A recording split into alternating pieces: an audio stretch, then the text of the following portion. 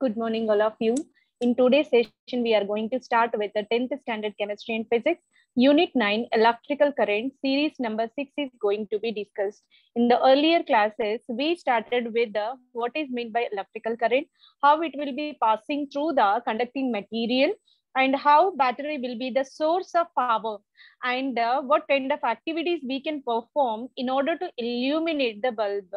In addition to that one, so potential difference, electromotive force, how it will be calculated, entire detailed explanation was available on the channel called World of Competitive Chemistry. In addition to all these, we already completed the complete explanation regarding Unit 1 to Unit 8 of this 10th class chemistry. All detailed explanation available on the channel called World of Competitive Chemistry. Right. So let us enter into our today's session, series number 6. Here we are going to perform the science lab activity. Lab activity is going to be performed now. So here what will be the aim of this activity we are going to perform? To show that ratio of this V, nothing but potential difference by I, is a constant for a given conductor. Right. So this is the experiment we are going to perform by using the scientific perception called the Ohms law.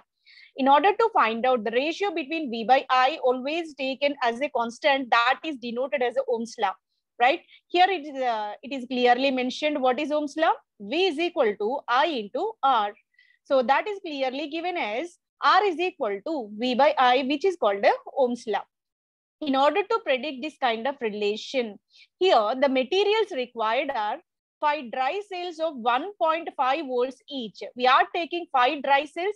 1, 2, 3, 4, 5 dry cells were taken in a series, and each cell consisting 1.5 volts of current. And the conducting wire is required. That may be any metal wire like a silver, copper, any other material like aluminum, any other metal you may take. And a thin iron manganese spoke of the length 10 centimeters. Here it is, we are taking manganese spoke of 10 centimeters length was taken, and ammeter was there, the device which used to measure the electrical current strength, that is taken here. The key is used to start and stop the flow of current, that was taken here. And a voltmeter. Voltmeter, the purpose will be potential difference can be measured. Potential difference, alternatively known as electromotive force, that will be calculated by using the device called a voltmeter. And LED lamps also required. In an alternative way, we are going to perform the same experiment by substituting or by inserting these LED lamps. So these are the materials which are required for the performance of this lab activity based on Ohm's law. Now, this is a device setup. Entire things were connected in such a manner where battery was taken, which is the source of the power, and through which your electrical current is flowing in this direction, and that is connected with the manganese spoke. And here voltmeter is connected, which used to measure the extent of potential difference generated here. A is an ammeter. This used to measure the strength of electrical current. And the key is used to switch on and switch off. Optimization conditions were carried. And this is a wire which used to pass the current from one into another. So this is the entire setup where you are going to measure the current. And also here voltage difference is going to be mentioned. So this is the experimental setup. So by using this, laboratory activity is going to be performed. Now, how can we perform? Let us see the sequential steps called the procedure. Connect all the circuit in as shown in the figure. So we are going to take whatever materials we collected here, all are taken and connected in such a manner. So that is the device is showing in this figure. And solder the conducting wires to the ends of the iron spoke. Here solder is nothing but, so that used to avoid the electricity fluctuations. If high voltage is generated, that solder is used to minimize, and that used to stop the current flow. That kind of optimization will done by solder. which having easy melting point conditions, and close the key. So our key was taken which used to start and stop this entire device, and note the readings of current from ammeter. So here the strength of current measured by the device called ammeter, and the potential difference can be monitored by the device called voltmeter. So here two different diagnosing instruments we are identifying here. One is ammeter, second is voltmeter. Ammeter to measure the strength of the current in amperes, and voltmeter used to measure the potential difference in the voltage form. Now, so after connecting all these, we are going to measure that potential difference and also current, because two devices are there. One is ammeter and second voltmeter. These two are used to give the various values by changing the different conditions. So in different serial numbers, these are the parameters we collected when we are taking this V by I ratio. So here V denotes what? Potential difference, and I is nothing but electrical current strength. We are taking ratio of all these, and for various parameters and various kind of ratio was given. So this is the activity we performed in this experiment. Now, connect two cells instead of one cell in the circuit. What we are doing earlier, we taken only one battery consisting one cell, single cell was taken. Now same experiment is going to be repeated by replacing that single cell with the two cells, and the readings are taken. What is the potential difference and also current strength? All these are going to be measured, and the ratio of these two were taken here. And the same will be performed, and the table again replaced with this two battery setup. And in the similar manner, the experiment is extended with the 3 cells, 4 cells, 5 cells in the same manner, and the individual tabular form values also taken.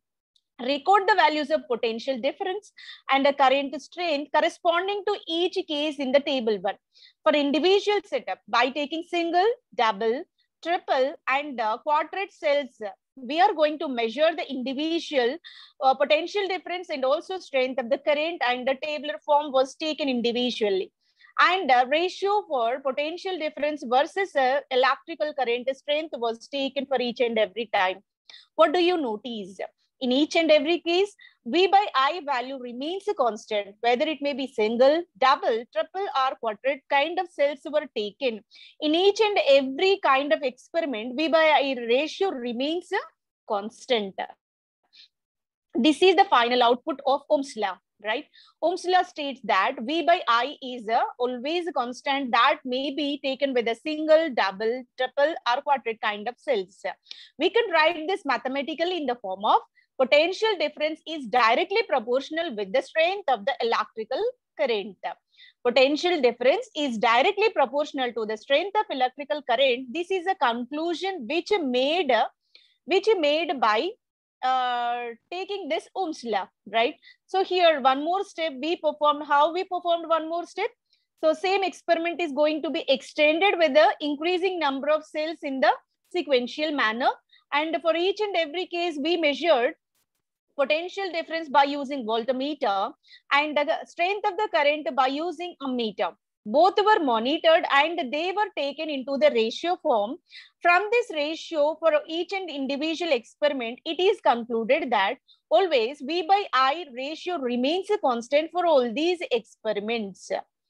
Now, from this experiment, we can conclude that the potential difference between the ends of the iron, that is the conducting material, directly proportional to the current passing through it, right?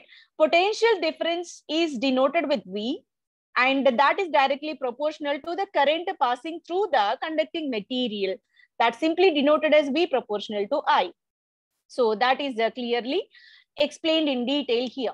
Potential difference directly proportional to the electrical current.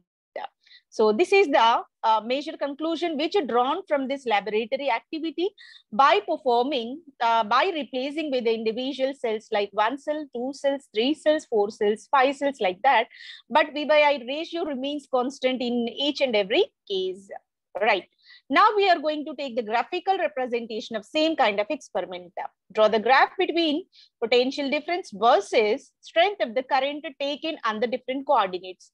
Potential difference was taken in the x coordinate and the a strength of the current was taken in the y coordinate. Here potential difference measured in the volts and current strength in amperes, so that here the line is passing through the origin. The line is passing through the origin, and here the relation will be V is equal to I into R. That is denoted as the Ohm's law. V is equal to I into R. This is the ideal condition where potential difference and I were taken as a parameters, and we are going to plot the graph. When we are plotting the graph, there is a constant increase in the potential is observed, and V is equal to I into R. That is denoted as the Ohm's law. Here, draw the graph between V and I, taking the current along the y-axis, and the potential difference was taken as the x-axis.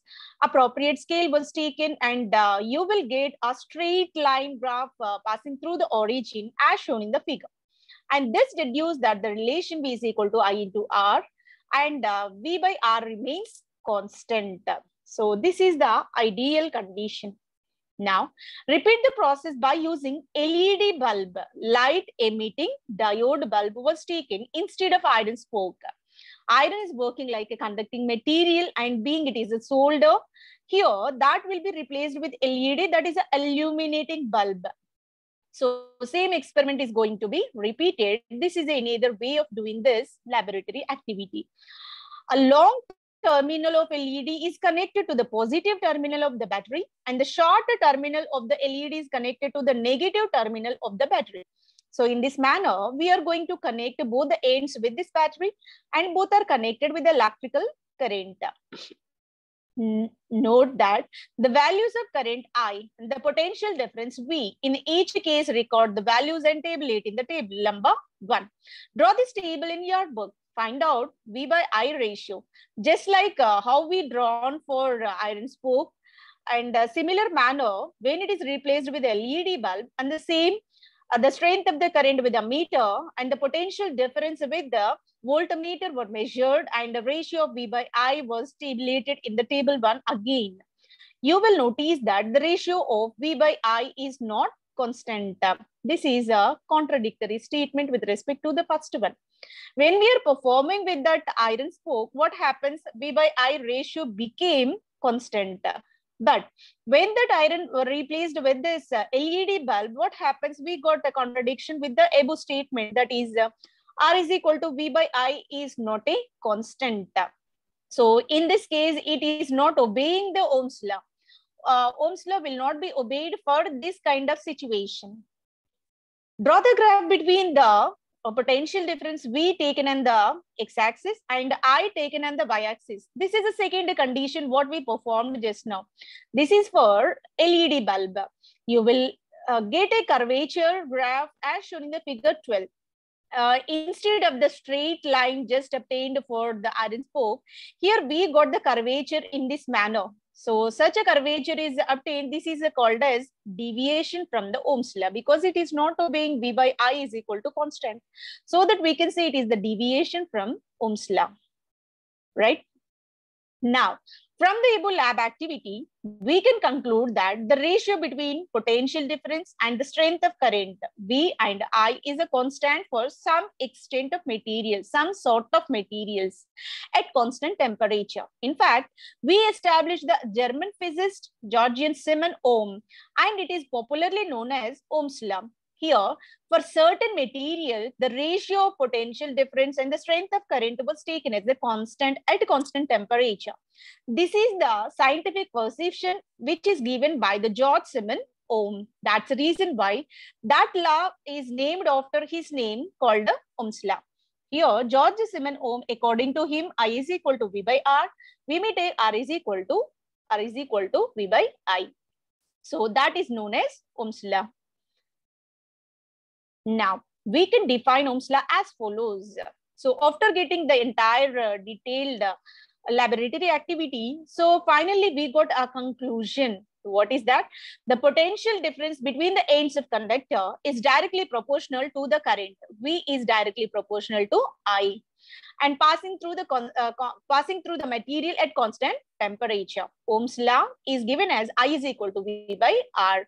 Electrical current is equal to voltage by resistance. This is popularly known as Ohm's law. Now, we have a entire derivation, step-by-step derivation of the scientific equation.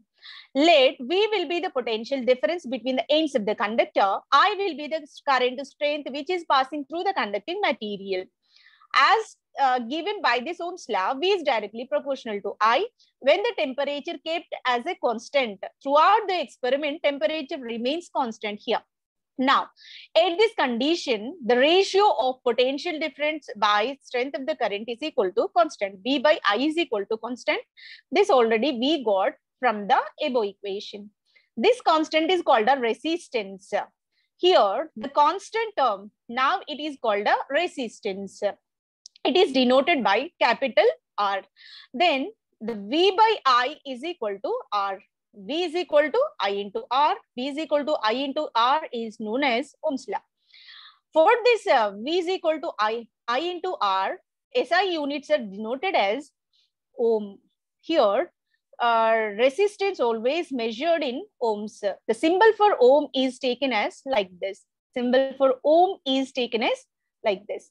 1 ohm is equal to 1 volt per ampere. How it will be? R is equal to V by I, right? So here 1 R is equal to 1 volt by 1 electrical current strength. Electrical current strength is ampere, right? That's why 1 ohm is equal to 1 volt by 1 ampere. So 1 ohm is equal to 1 volt by 1 ampere. So this is the entire derivation for this Ohm's law. V is equal to I into R. Now, we got the question from this activity. Can you guess the reason why the ratio of potential difference and the strength of current in case of LED bulb is not constant? What could be the reason for this kind of deviation from the Ohm's law? I collected this answer from Brainly. Thank you very much for your information. As per the Ohm's law, voltage by current is taken as a constant value, which is denoted as a resistance. So, when the resistance changes, ratio of voltage across the resistor, the current passing through will not be constant. If resistance is not a constant, then what happens? V by I ratio also varies. That's the reason why it will not remain in the constant form. Here, a new term came into the picture called resistance. Resistance change will matters for this LED bulb experiment. We got V by I ratio is not a constant because of change in the resistance value. It should be constant. It is not remaining constant. That's because of its variation. V by I ratio is not kept as a constant value, right? So this is the proper answer for the question which is posed here. Now, do all the materials obey Ohm's law? All the materials, whatever present in the universe, comes into Ohm's law or not? Absolutely no, because all the materials are not ideal and they are not obeying this Ohm's law. Any material or component or device that obey the Ohm's law and where the current through the device is proportional to the voltage applied. V is directly proportional to I. The materials, if which obeying this V is proportional to I, the materials are denoted as ohmic materials. Those are obeying the Ohm's law and those are in the boundaries of Ohm's law, and those are also alternatively known as ohmic components. They are called as ohmic components. Any material or component that doesn't obey the Ohm's law are regarded as a non-ohmic materials or non-ohmic components. Right? Do all the materials obey the Ohm's law? No. The materials obeying the Ohm's law are called ohmic materials, which are omitting that law are called non-ohmic materials. Right? So this is the proper answer for the question. Can we classify the materials based on Ohm's law? Absolutely yes. We can classify, and suitable examples also provided here. Many substances for which Ohm's law holds good, they are called ohmic materials or ohmic components. They include good conductors like a copper, aluminum, and some poor conductors like materials which are showing some extent of resistance. So they're also obeying this Ohm's law. Ohmic materials have the resistance that is independent of voltage and current. And always V by I ratio taken as a constant, and that is denoted as R. And here the suitable or related materials are copper and aluminium, which purely obeying this Ohm's law. Now, can we classify the materials according to Ohm's law, right? So just now we saw that absolutely yes. Here, based on Ohm's law, the good conductors like a copper and aluminium taken as a ohmic materials. In the similar manner, some other materials which are called non-ohmic materials, for example, LED non-ohmic material. So LED bulb is the simplistic sample which is not obeying Ohm's law. Hence, we can say that is the non-ohmic material. So based on the Ohm's law, we can categorize all the materials into two categories. One is ohmic material, second is non-ohmic material. Ohmic material is a purely conducting material where V is proportional to I, and copper, aluminium are the simplistic samples. Rather, Ohm's law, which is not obeyed by any substances called non-ohmic materials, where LEDs are the simplest examples, where the passage of where the obey of Ohm's law is not possible. These are called the non-ohmic materials. Now, another question is given here. Can we classify the materials based on Ohm's law? Examples for non-ohmic materials are diodes. Here, the diagram for diode is given for you. So diode, electrical diode is provided, and the semiconducting materials like silicon, germanium, and other blended materials, which are the most important components of electrical gates and also solar cells, photovoltaic cells. All these are equipped by the semiconductor conducting materials. And electrolytes. Electrolytes are nothing but any ionic species which able to carry the current through them when they are kept in the external electrical circuit. Those are called electrolytes. Even in our body also, so many electrolytes are present like sodium, potassium, calcium, magnesium. So all these are simple examples for electrolytes which present in the human organisms. Thyristors. So here is the thyristor materials which are provided related with the electronic systems, and transistors. Here the electronic transistors are also provided. Filament bulbs, also simplest examples which are not obeying this Ohm's law, and all these are the category under non-ohmic materials. Now, here till now we discussed about what is meant by Ohm's law, how can we perform the experiment based on Ohm's law, and what could be the sequential derivation of Ohm's law, and what are the unit of expression for the Ohm's law, and how can we categorize all the materials based on Ohm's law. Now we entered into what are the limitations, obstacles with this Ohm's law. Ohm's law is valid for the metal conductors provided the temperature and other physical conditions remain constant. Under a specified conditions, then only Ohm's law is applicable. What are the specified conditions? That should be the conducting material, and the temperature should remain constant. Other physical conditions should kept constant, then only the material is purely obeying this Ohm's law, where V is equal to I into R is purely obeyed. Here, when we are taking any metallic material, for that metallic conductors, it purely obeyed, it perfectly amicable. Now, the resistance of the material changes with the temperature, hence changing the temperature potential difference versus I. Graph for the conductor will not remain linear, rather it will be a curvature. If the temperature is varied, what happens? If we are changing temperature, so ideal Ohm's law, here straight line originating from the 0 point should be taken. But when we are changing the temperature, there will be a fluctuation in this manner. Instead of a straight line, we are getting a curvature here. This is the limitation of Ohm's law. By changing temperature, the material will not obey this Ohm's law, and we are getting some kind of obstacles here. And what are the any other limitations of Ohm's law? Let us see. Ohm's law is not applicable to gaseous conductors. Even though conducting materials in the gaseous state, they are not obeying Ohm's law. They are purely applicable to metals. When it is in solid state, regular arrangement is there, temperature remains constant, then only obeying Ohm's law. But even though it is a conductor, but under gaseous state, they are not performing Ohm's law. They are not obeying Ohm's law.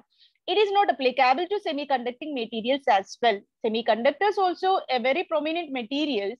They're also having a high potential of conduction under certain circumstances, but still they are not obeying Ohm's law. This is another limitation which we are facing here. And what new term is introduced here? In accordance with the Ohm's law, V is equal to I into R. Then V by I ratio is taken as R. R is called the resistance. Now we have to define what is meant by this resistance. Resistance is the measure of opposition to the current flow in an electrical circuit. Resistance is measured in ohms, symbolized by the Greek letter omega. This is omega. All materials resist current flow at certain degree. Here see, extent of current conduction of any material mainly depends upon the extent of opposing power, right? So whenever any material is obeying or allowing to pass the current from one region to another region, that is called its conductance. At the same time, some extent of opposite force will be there which used to stop the conduction. That opposing force which present in the material is called resistance. That is given by the symbol called omega, and this is mentioned or measured in ohms. For any material, we are not supposed to calculate direct conductance. Rather, we can measure its resistance. Based on its resistance, we can measure its conductance. How can we?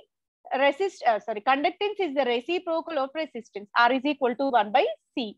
So if you find the resistance, then it can be converted into 1 by R value can be taken, that will become conductance. In that manner, always conductance is measured from this resistance only. Resistance is denoted as the extent of opposition which is generated within the material in order to stop the flow of current through them.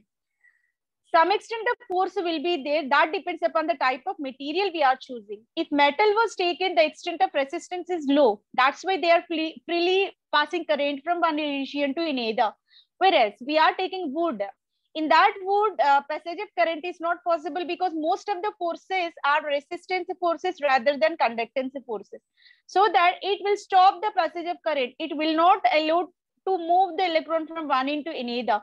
That's the reason why wood is the best insulator, where resistance is 100%, conduction is 0%. It is mentioned with the term called omega, and this is the term, and the units of resistance are ohms. So these are the resistance materials which can be applied in the electrical circuits. Now we have the question here.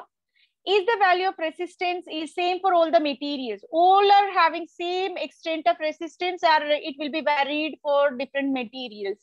I collected this answer from Brainly. Thank you very much for your valuable information.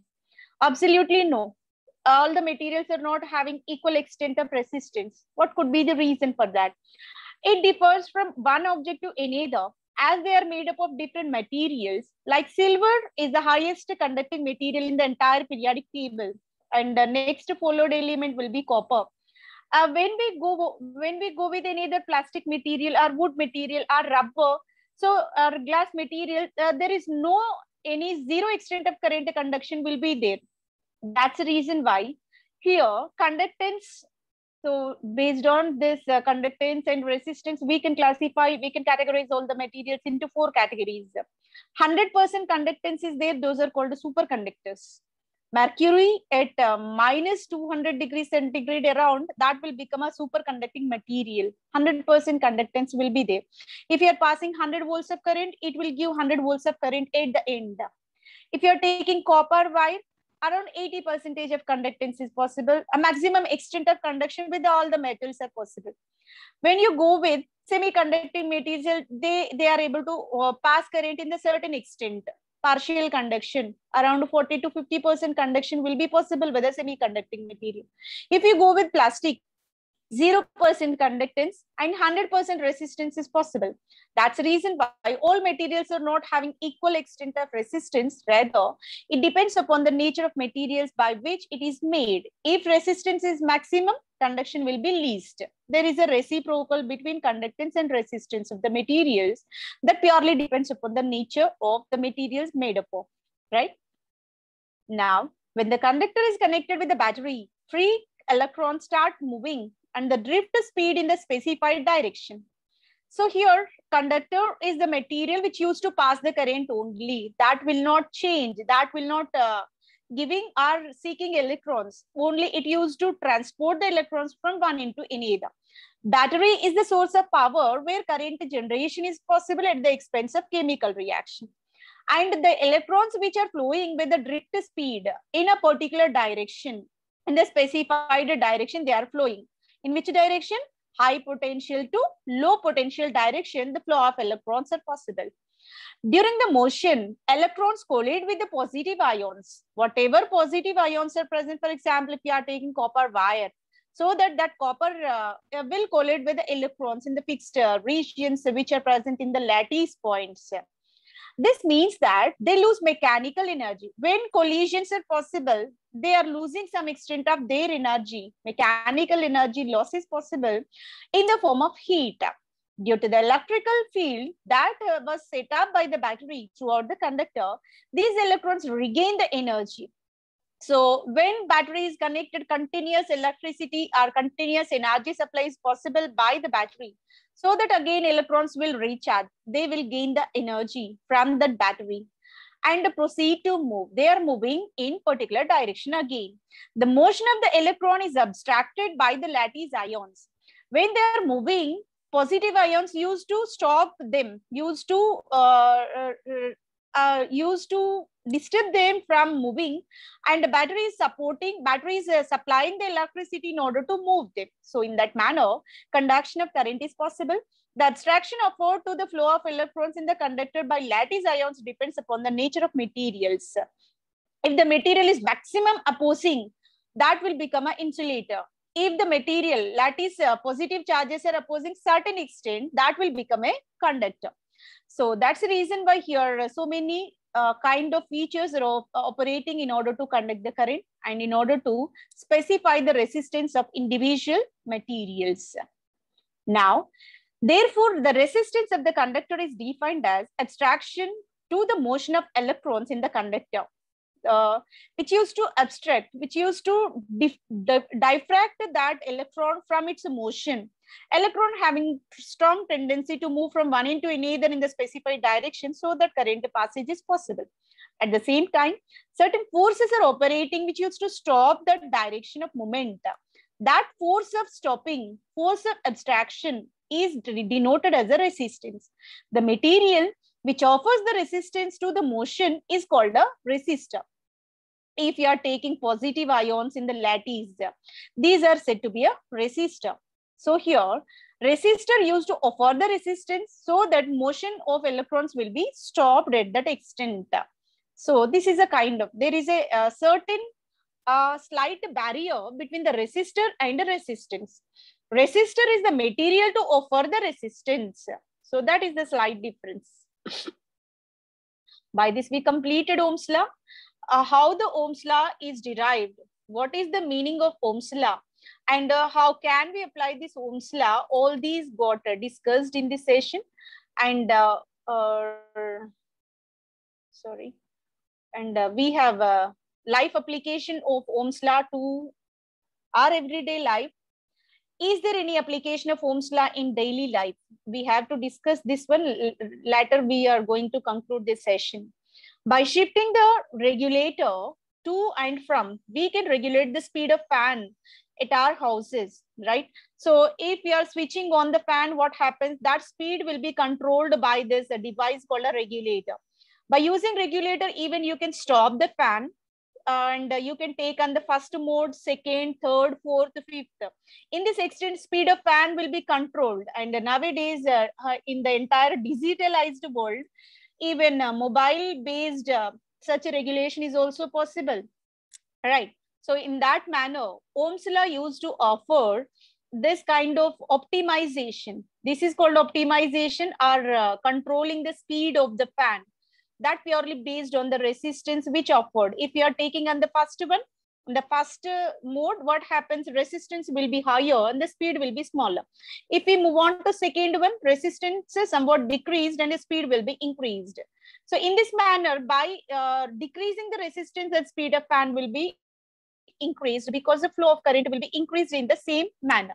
So this is the daily life application which extended by this Ohm's law, and we completed what is meant by Ohm's law, how it can be derived mathematically, and what are the conditions required for Ohm's law, how can we categorize all the materials based on Ohm's law, and what are the obstacles for Ohm's law, and is all the materials are obeying Ohm's law or not, what are the limitations, and finally, how can we apply this Ohm's law to our daily life. All these topics are in detail discussed in this session. Hope this session will helpful for your preparation. Thank you very much for your consistent listening. Thank you, one and all.